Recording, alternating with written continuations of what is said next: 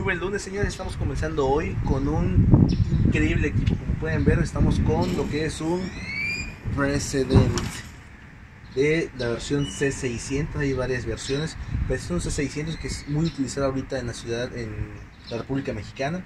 Vamos a ver algunas particularidades de este equipo.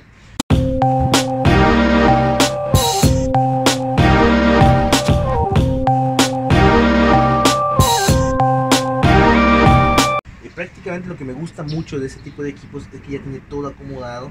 De un lado la parte del sistema de refrigeración, observamos de que el compresor 430 que también tiene esta versión no ha cambiado de gran forma. Igual tiene lo que es un tanque recibidor, un acumulador en la línea de succión. Algo que es un poquito diferente es de que la parte del ETB antes iba en la parte de adentro, ahora va acá en la parte de afuera. Es un poquito más accesible, ¿no? Igual el modelo ha cambiado un poco, pero esta válvula electrónica ya se encuentra en la parte de afuera, un poco más accesible para su posible cambio cuando haya algún fallo, ¿no? Algo igual que me gusta es cómo está de forma bastante acomodada. Vemos lo que es un filtro de deshidratador, el mismo filtro que llevan los SB y la unidad acá. Igual cuenta con la típica válvula 3 vías, que como ya conocemos, tiene lo que es una entrada de gas caliente de la línea del compresor, la línea de descarga, con un vibrazorber. Estos vibrazorber, tanto de descarga como de succión, están hechos para que pueda minimizar la vibración con el motor, el compresor en funcionamiento y otras cosas en general. Recordemos que como es equipo de movimiento genera mucha vibración, entonces esto ayuda bastante a minimizar esa vibración. Acá en la descarga prácticamente igual está lo que es el transductor de alta presión. Seguimos como quedamos en la válvula de 3 vías. Después viene lo que es la válvula solenoide piloto, que igual no ha cambiado mucho en la parte del diseño del trabajo que ha tenido. Acá hay otra solenoide igual en la parte de atrás, que es la de bypass de gas caliente, que igual la traía la versión anterior, la de los SB. Es muy particular el tamaño del filtro, que sí es un poquito más alargado, pero más delgado, y prácticamente me gusta cómo está acomodado todo. Ya no tenemos que pasar de un lado a otro para poder diagnosticar bien el sistema, es todo bien acomodado. Otra característica igual es de que los condensadores son de aluminio ahora. De este lado tenemos un condensador y del otro lado, vamos a observar luego, tenemos otro condensador secundario junto con el radiador del motor. Entonces es un condensador y del otro lado un condensador y un radiador del motor. Los motores están en la parte de arriba, ya no son movidos por bandas como en la versión SB, sino que son movidos a un voltaje VAC de corriente alterna. Varía el voltaje y la velocidad obviamente de los ventiladores dependiendo de lo que requiera el equipo en algún momento, ya sea por temperatura ambiente, por temperatura interna de la caja. Entonces los ventiladores hay uno de ese lado y uno del otro lado. La velocidad varía constantemente dependiendo de lo que requiere el equipo. Vamos a ver ahora aparte un poco más de lo que es el motor. Mecánica con un filtro de aire que igual no ha cambiado mucho, pero sí cambió el número de partes, un poquito más corto que la versión anterior. Un filtro que ayuda a tener una buena absorción de diésel, de limpieza del diésel en cuanto al agua y otros contaminantes que igual puede tener, para cuidar igual lo que es la bomba de inyección de este motor. El motor ha cambiado, ahora esta es una versión TK486 V25L, ha cambiado considerablemente, pero pues tiene la misma función, 4 cilindros, una inyección constante todo el tiempo. La versión C600 es una bomba mecánica que todavía inyecta en alta presión. La versión S600 y en adelante en la versión incluye lo que es inyección electrónica. Cuenta con lo que es igual una solenoide de aceleración, que igual la versión anterior lo traía.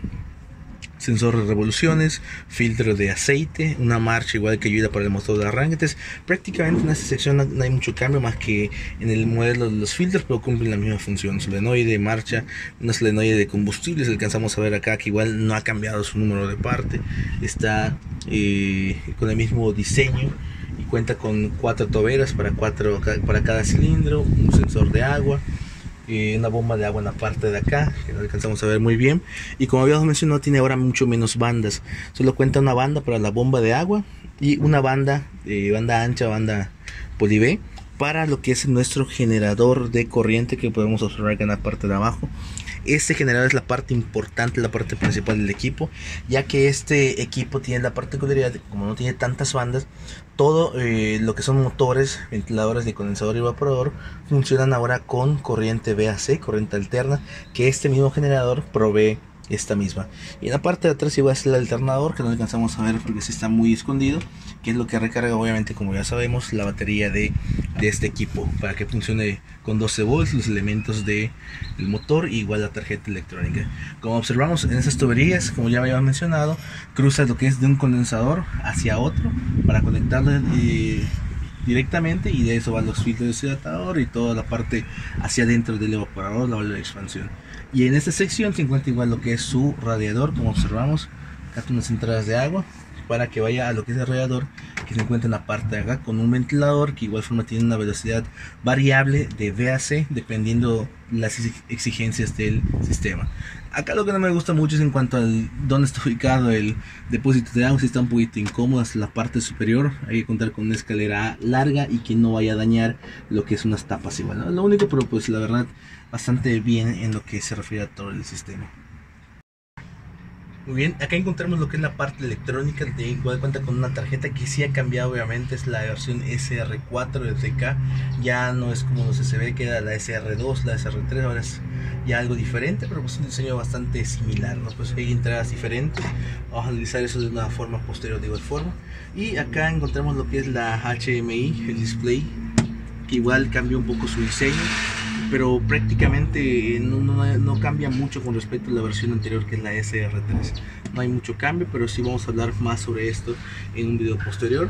Y algo característico, como ya habíamos mencionado, es de que cuenta con un generador de corriente, y en la parte de acá arriba nosotros encontraremos, y destapamos, lo que son los contactores para lo que son los motores, tanto del condensador, radiador y del evaporador que van dentro. Ese se encuentra en la parte central, que igual no lo vemos en esta parte, pero está seccionado por la tapa del medio. Igual cuenta con una batería, y prácticamente es eso. Así hay cambios considerables, hay que tener más cuidado ahora con los equipos, ya que trabajan con DC y AC en cuanto a la corriente, y sobre todo es estar bien preparados, estar actualizados. Vamos a seguir hablando más sobre estos equipos y sobre lo que son entradas de corriente, líneas importantes igual, para poder trabajar mejor.